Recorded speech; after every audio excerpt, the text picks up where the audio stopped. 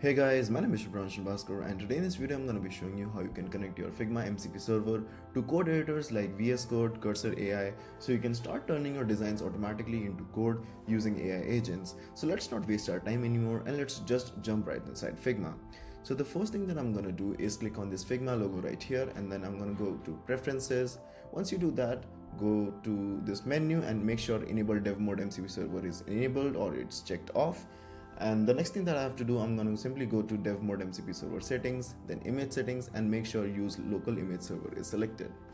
That's pretty much it once you are in Figma. So the next thing that you have to do is open Cursor, or you can use other code editors, and then go to its settings. So I'm going to go to Cursor, then click on settings, and then Cursor settings. Once you do that, I'm going to go to tools and integrations, and then I'm going to click on new MCP server. The next thing that I have to do is copy a code, so I'm going to give a link to the video description. It's Figma documentation. You can scroll down, select your respective code editor. So in my case it's Cursor, so I'm simply going to copy this code right here, go back to Cursor, remove everything inside it, and paste the code which we had just copied, and then Command S or Control S to save it. Once you do that, you can close this mcp.json file.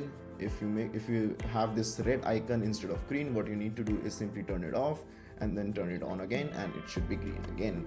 That's pretty much it. That's all you have to do to connect Figma MCP servers to your respective code editor, and you can start building your own things. And that's pretty much it. Thank you guys so much for watching. Catch you guys in the next one. Peace.